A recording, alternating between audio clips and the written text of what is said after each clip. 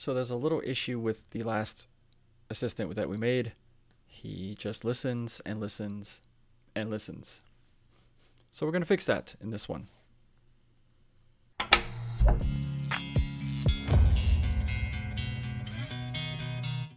In the last video, we made a very basic functioning assistant. You can tell it to do something, and he has a response that he speaks back. Very simple, very basic. There's a few things we're going to add in this one to make it a little better, a little more useful. So what we're going to do in this one is we're going to take this main function right here.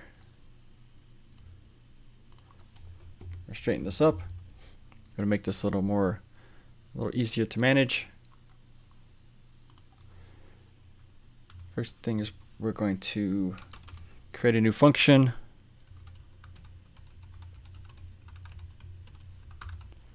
We're going to call it conversation flow. And what we're going to do is we're going to take this entire string here, this entire grouping, and we're going to put it up here.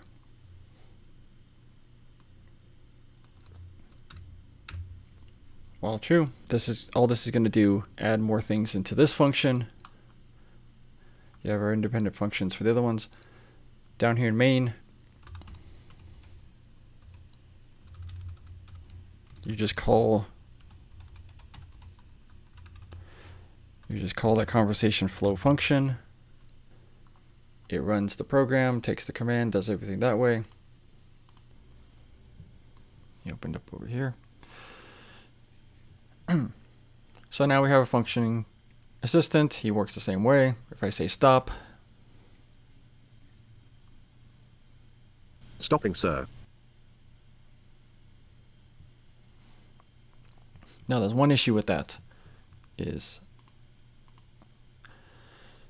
while it's listening, I can talk about anything I want to, and it will continue to listen until I'd either stop talking. Stopping, sir. And then it picks up the one word that it wants to do. Or if you happen to push it while you are talking about something else, let's say I'm giving out my bank account number to a friend because I'm an idiot and would never do that. Let's say I'm having a phone conversation with somebody and I've decided to talk about my plans for the weekend and how I really want to go buy this thing, but I don't think I have the money for it, but I think I'm going to try and figure out how I can get it cheaper.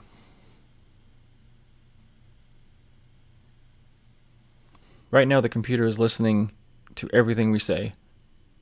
So when you run that program, Jarvis is listening to everything that you say, and he's going to send all that to Google to translate from audio files to text, and then he's going to try and figure out what to do with that. There are times that you don't want him to listen. So we're going to have a way of telling him when to start listening that doesn't require us pushing a key or typing in manually. So for that, we want to add a wake word or a hot word. This is usually a multi-syllable word or two words that the computer listens for as a trigger. Wake words can be on device, which means that any audio files created are stored locally. A wake word is the same thing that you see for Siri or for Google, the whole OK Google thing, the Hey Siri thing, Alexa. Those are wake words. To do this, we're going to use things called Pico Voice's PV Porcupine. It's an on-device wake word. We're going to use an older version. Then you're also going to use a Python standard library function called struct. This is to assist with handling large packets of data, like the sound files that it's going to be doing on your computer. So let's get into it. PV Porcupine. It's a part of a program for Pico Voice that you can utilize, and it does on-device wake word detection. There are specific words that it only works on Windows. Fortunately, there's a few that we can use. So one of them is Jarvis. Another one is computer. You also have blueberries, Hey Siri, OK Google, Alexa. Those are available also. For our instance, we're going to use Jarvis and we're going to use computer. So for this, we have had to import a few other things. we imported PV Porcupine. For this particular model, I've used an older one. It is version 1.9.5. This is what you would type into pip to install this particular version. The reason why I'm using this one is it doesn't require you to make any type of account in their services. You don't need any credentials for this. It's not the newest one. If you want to mess with the newest one, you can. For our use case, we're using the older one. To make Porcupine work, you need to import struct. Struct is already in the Python library. Basically what it does is just helps Python deal with large data files like an audio file. One other thing I added in here is I added a global variable called sir. You can change it to whatever you want, the great one. This is also an example of some variables you can use throughout the program. We're going to call this everywhere. So to make a wake word, we're going to add some new code down into the main. First thing is for PVC Porcupine to work, we're going to have 3 variables we're going to create. They're going to be, right now they're going to be empty. So we're going to initialize 3 empty variables that we're going to use later. The reason we do this first is to make sure that they're there and that there is nothing in there from a previous recording. So you don't want him to get stuck in the loop. He hears his name or hears the wake word and just keeps getting triggered over and over again. Defeats the purpose. So initialize Porcupine. That's empty, that's none. PA for short for Pi Audio. This is none. Audio stream. This is also none. Print some opening statements here just to make it a little more interesting, more fun. And he's going to say online and ready to say that he's ready. A little divider. Then he's going to say Jarvis awaiting your call. And he's going to say that user variable, whether this is sir, great one, it could be your name, so it could be James, whatever you want it to say. First he's going to try. We're going to create a Porcupine variable that has those keywords that we already picked out. So in this instance, it's going to be Jarvis and computer. We're going to call Pi Audio. That's going to be our audio source.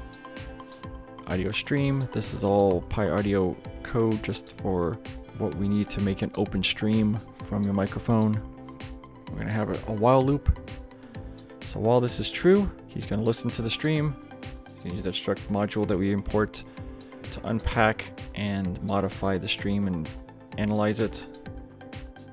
I'm going to create a keyword index. This is an integer number that represents the sounds, and that's all it detects. It's just determining a variable for those sounds. So hey 0. Jarvis does not equal 0. That registers as something close, so it's going to move on to the next one.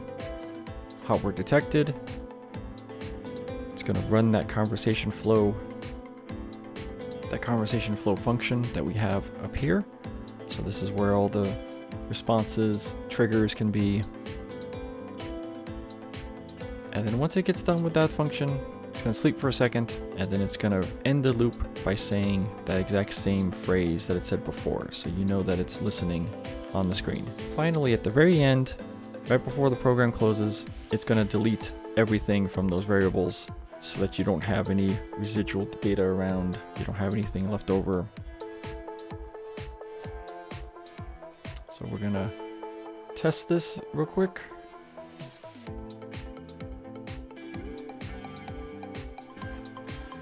Just open it up over here. He's sitting there listening. All he's listening for are those wake words. I could talk about the weather, I could talk about, do a phone call, I could do whatever I want to do. He's not going to actually register or send anything to Google until I say one of those 2 wake words. So if I say, hey Jarvis, now he's listening and I say hello. Hello. He's listening again. So now I could say goodbye. Goodbye. Now if I say stop listening or stop. Stopping, sir. He's back to that awaiting your call statement, which means that he is not listening. We can continue talking about whatever we want, but let's take him one step further. So you notice that you can't really tell when he is listening unless you look at the screen. So we're going to use something that is already installed into Python through Windows. Give us an audio cue. So move you out of the way. So up at the top, we're going to import a set of functions called WinSound. It has some very basic tones and sounds that you can get out of Windows. We're going to use this to create a kind of alert tone. So we just got to decide where we're going to put it. Let's put it up here, looks good.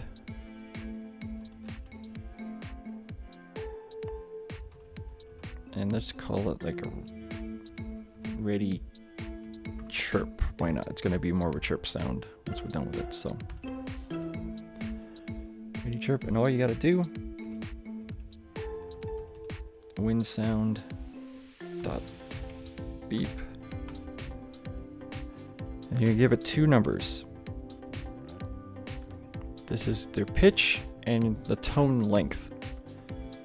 So we can do something like 500 and say 100. We're gonna bring in a new shell. So let's just play with some tone. Import WinSound.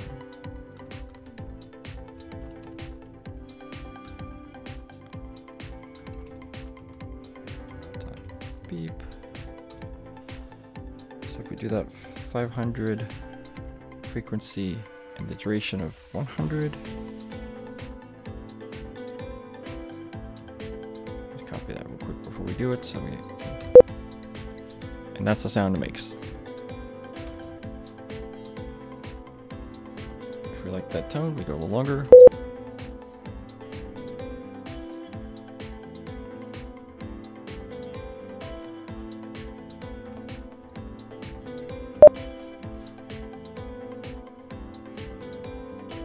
So let's try a 600 and this is kind of currently what I use. Just enough to get your attention, not annoy you too much, is the idea. So we'll do a 600 and 300. So we got a sound. Now we got to figure out where we're going to put it. I like to do it where you're taking that command, so right before you know he's going to listen. So I would say ready chirp.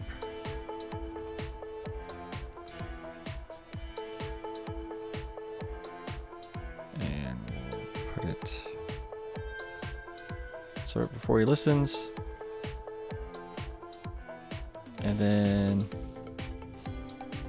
after we know he's listening. So he's gonna chirp. That's your cue to talk. Once he's done listening, he chirps again. You can actually have this be chirp 1.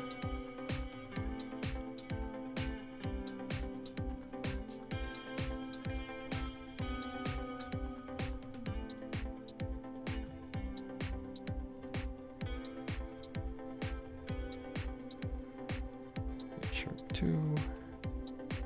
Just because I want to be OCD here, we'll have some spaces on here.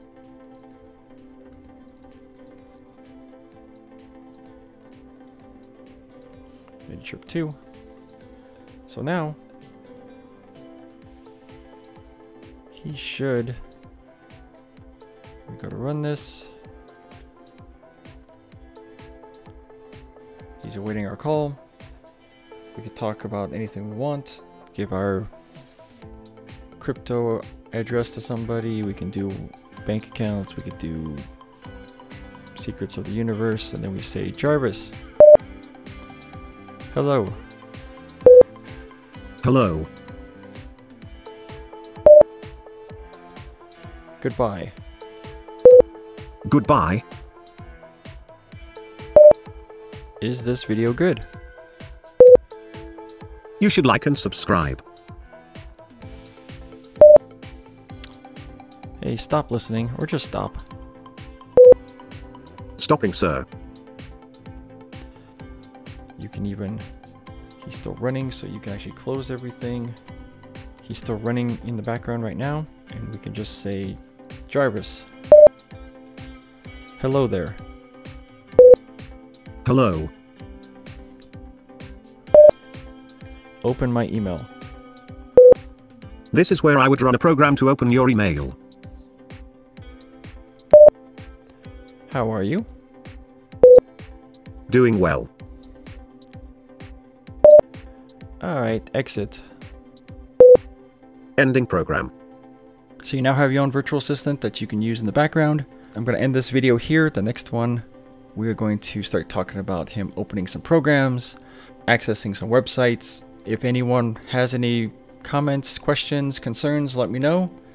If you're really interested in this, I would suggest you hit that like and subscribe button, hit that notification bell at the end. That way it tells you when I update the next one.